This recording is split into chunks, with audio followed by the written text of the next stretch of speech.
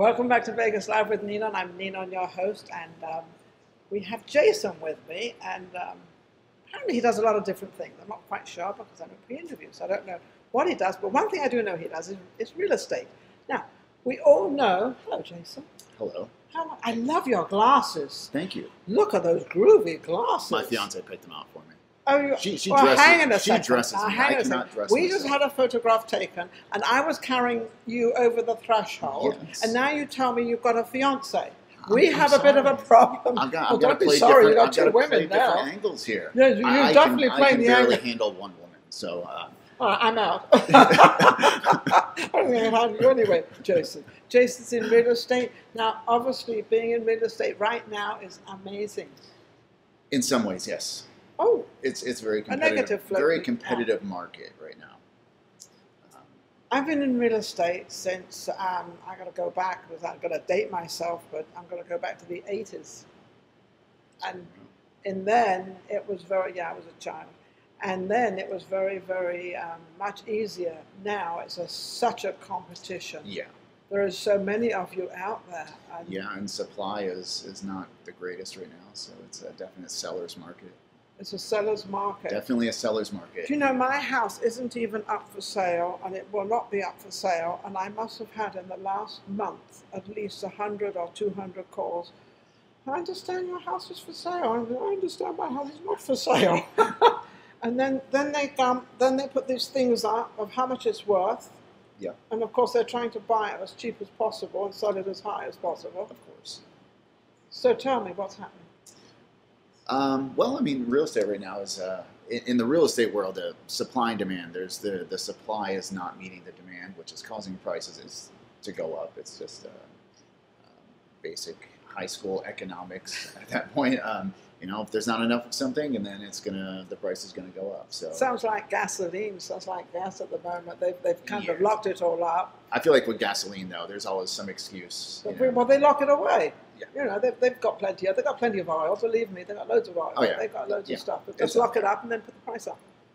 You know, it'll start coming down a little now because schools are going back to school now, so people aren't traveling as much now. So now they can probably drop the price a little bit now. Probably. I hope so. Probably. I hope so too. Now, what's going to happen in this? We've been having this government thing of $300 a week, and that they've been getting from the government. Yes. So people have stopped going to work, and then they also had this thing that you didn't have to pay your rent. Well, it's not really you don't have to pay your rent. There are some circumstances. Well, let's put it the government, Washington, whatever you want to call this place, wherever we are. You didn't. They said you didn't have to if you didn't want to. Well, it's a little more in depth than that. Okay, so what's the in depth? It's if you're having issues due to COVID related stuff, then there's the whole world is an eviction moratorium. But a lot of people have lost their jobs, essential workers and stuff.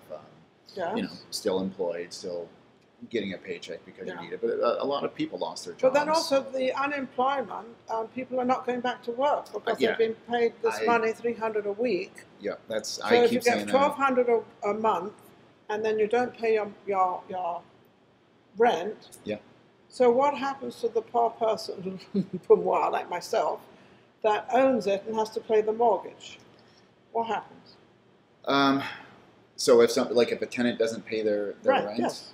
And we still have to pay the mortgage. Well, we actually have a tenant. Luckily, we have a great tenant who's always on time. So we've never had to come across that. And you know, but on a whole, that's what's the big word going around. And it's scaring a lot of people. It's scaring a lot of people. I'm going to tell you why. What's going to happen? This is just hypothetical. That because they haven't paid the rent, they have to pay the mortgage. How much longer can they pay the mortgage without the rent? Yes. So how many foreclosures are we going to get? That's where I'm going to. You know, so then you have an abundance of now houses. It's not like 2008 where everyone got a loan. You just go and sign your name, they'll give you a loan. So now the prerequisites are a little. That wasn't so. I've heard of a lot of people just falling under, you know, with the whole mortgage thing in like 2008. Of course, I wasn't in real estate then. I was still doing surgery at that time, but. Well, there's a lot of modifications and lots of. Yeah. What's this surgery thing? Oh, I just dabbed it. I was just an amateur surgery person, just a hobby of mine. I don't know, how could you be I'm an kidding. amateur? I think this is one of his jokes. I'm totally joking. Because I was told by my producer that you're a bit of a comedian. I wouldn't consider myself. I say dumb things. My fiance would disagree. Like, he's not funny. She's a smart one. Okay. I hope she's watching right now. Are you watching? You hear that, What's Christy? her name? You are the smart one. Christy, you are the smart one. I mean, she has to put that up on a this. great big blackboard so when he walks in the house this afternoon, when he gets back home. Are you living together? Yes, we have a trailer by the M. Oh, not another one. Oh yeah, no, it's a big, yeah. No, I'm kidding. We don't have a trailer. I'm going to move into the trailers. This sounds really Everyone gets trailers. We're all going to the M. We're all going. We're all going to the M. But she's great, and what does she do? Is she in real estate? She actually does financial consulting. She works with big companies. She has like top secret government clearances. Oh wow! You know, you're smart to marry a woman like that. So she's genius. She's smart. She is. Yes. She's very, very book smart. And me, I'm just she's the one that kind of sets everything like this. What we need to do. This is how to be an adult, Jason. And I'm like, okay, Christy. I don't want to go this there. This is how we go have fun. I don't want to go there. Let's kind of let your guard down, and let's have some fun. But so you get her to relax and put her guard down, and she tries to get you to be a little bit more business. Yes, and she hits me sometimes if I don't obey her rules. Oh, she's very strong. Is that kind of abuse? No, we have a safe word and all that stuff. What's the safe word? I'm kidding. We're not going down that path. It's for a different show. Yeah, well, no. That's a joke. Could be. So what do you do for a sideline? I'm sorry? For a sideline, what do you do for occupation or something else you like to do apart from trying to sell we do a real lot estate? of stuff with our dog. Like, our dog is like our son. What's it? I talked about him the last time I was here. His name is Corey Taylor. Corey Taylor? Yes. Do you know Corey Taylor? I don't. I know the musician. I've never met him. There's a young lady in town called Corey. I think it's Corey Taylor. Hi, Corey. How are you? There is she has a talk show. So. There's also a singer for a heavy metal band that's here. That's who the dog is named after. Oh, named after the band. Yeah. And what instrument does the dog play? Oh, geez, he plays. Plays the backup. He's a backup. He's a classical musician. No, I'm kidding. He's a Juilliard grad as a puppy. This show is going nowhere. We're all like it. We're going nowhere. We're going down all these different holes. We ended up at St. Rose Parkway. So we're getting a trailer by the end. He gets abused the by dog his is going to wife. play some music. Yes. So what's your favorite music? Since we got into the music, it depends on the kind of mood I'm in. I'm a big music fan, so I think music I use it as kind of a way to escape or change how you feel. If I'm having a bad day, if I put on some angry music. You could never have. Can you imagine Jason having a bad day? Oh, I have lots of bad days. Everybody has bad days. I don't. If I'm feeling, a little mushy, I'll put on some John Mayer, some Ed Sheeran, or and just about everything in between. Even a little bit of country every now and then. So do you work at home, and does your wife work at home? She works at home. Your fiance, she's usually traveling, but because of COVID, a lot of people aren't going back to the office right now. No. So she's been working a lot from home, and I will go into the office and do most of my work from home too. Yeah. How many houses do you roughly sell a month? Actually, I just got into real estate, so not even a year ago, I was still doing surgery. So. I thought you said. I'm so confused. Now, surgery, I thought you said was kind of a part-time thing, and I thought, how can you have surgery as a part-time thing? So when I was 19, I joined the Army, and I was a combat medic in the Army. Oh, okay. The U.S. Army. Okay. Not like the Afghan Army. You weren't in the Afghan Army. No, was not in the Afghan Army. Okay.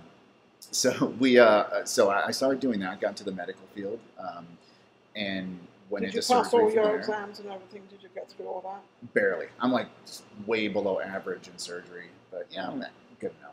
No. So if I wanted something done, I would not. No one would recommend you. Would they? I would recommend. You would recommend. Yes. So that's one thing I actually did take pride in. What was your forte in that? Do you really want to know?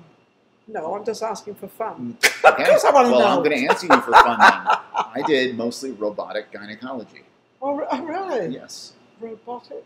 Yeah, so we would use a robot, surgical, kind of like a video game type thing, and it's a robot hooked up, and we would do hysterectomies and everything. This is fascinating. So yeah, kind of went down that path. I want to ask, did you enjoy it? I mean, I the did. training must have been a little different. It was, but it was rewarding in some ways, and in other ways, it's like, surgery and it's Well, surgery in any part of the healthcare, body is but tough. it's almost kind of an assembly line type thing. Oh, It's really? not like, oh, this patient's next. It's like the appendix is next, then the hysterectomy. Of course, we take all proper precautions to make sure it's a Well, I correct hope patient, so. and we have imaging and all that. I don't want to make it sound like, oh, we're just going to take somebody. Oh, come on, hysterectomy, come on, this way. Who's got a bunion out here? Let's take the bunion off. But we should not be joking about this because this is a very serious matter with women. It is, but we are. But yeah, I mean, it was very rewarding because you're helping people. Yes, of course. And I did a lot of breast cancer stuff. I worked with a great really? breast That cancer must be surgeon tough. That must be in hard. Virginia. Yeah, but it's the rewarding part is when you see them 2 years later, and they're healed and it's doing gone totally and fine. everything's fine. Yeah. Did you find when a woman comes in with breast cancer, because this is so important to a woman, of her body, did you find you had to kind of talk to them and sort of try to probably calm them down or get them to understand it's okay and we're going to cure it? You want to give hope, Yeah. but you also don't want to give false hope. Well, no. And most of the time when the conversations like that came around, the surgeon would go and talk to the patient and handle explain that it a part. bit. We weren't really trained to go talk to someone and say, hey, look, you have cancer. That's more of Let me explain what it is and what's going gonna- to happen to you and how you go through it and everything Yeah. else. But at the same time, you're there and you're watching this woman and you're helping this woman. So that must be very gratifying. And I've helped deliver babies. Have you delivered babies? C-sections, we would do those. So, and it's kind of amazing when you stop and think that when a child is brought into this world, it's like, I am the first person to have ever held this child. Yes. Oh, wow. How does that feel? Well, I never thought of that. You just think about it like, just don't drop the baby. Just don't drop the baby. Hand it to the nurse. But that never happened. But you really are a comedian. Don't drop the baby. No, but that is like one thing. Really don't drop the baby. But it and things like that, it's kind of amazing. Those are the times you're really grateful for what you do, and you get that little rewarding feeling inside. It must be amazing when you see this baby and you take the baby for the first time. That must be such. It is. It must be. Really is. So you're going to have children of your own? My fiance and I are talking about it. So there's been some chatter. That's a good idea. Talk about it. I know.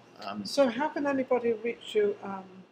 Do you still do surgeries and anything like that? I'm still licensed, but I don't do it. You don't do it. So how can people reach you for your real estate? Sell their home. For real estate, if you want to sell your home or a 5-wheel trailer. Back to the trailers. I'm with Real Broker Realty. That's here in Las Vegas. You can reach me on my email is Jason Vegas Realtor. That's so creative, right? Very Jason clear. Vegas Jason Realtor Vegas Realtor at gmail.com. Or should I give my phone number? That's up to you, not me.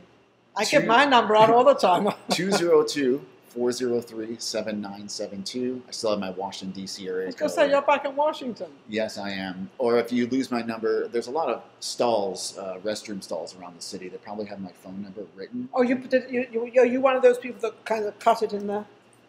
Oh, yeah, I carved it in carved there. it. Yeah, great business. I get some weird calls, though. So, yeah, I bet you do. Not all. This has been a fascinating interview. We've gone from one side to the other side, and actually, we've been all over the world. All over the place. In fact, all my interviews have been rather different. I have really travelled all over the world with my interviews this particular week. It's been fun, though, and I absolutely thoroughly enjoyed it. I've still got some more interviews to go, but I think you're fascinating. You're fabulous. Thank you. And he is engaged, so ladies, you're out of it. Sorry. Thank you for watching Vegas Live with Ninon. I'm Ninon, your host, and we're going to have the next guest. But don't forget to go to YouTube, subscribe, and I want to thank everybody out there for being a member and also subscribing and follows and likes and all that, because if it wasn't for you out there, nothing would happen. Thank you. We'll be right back.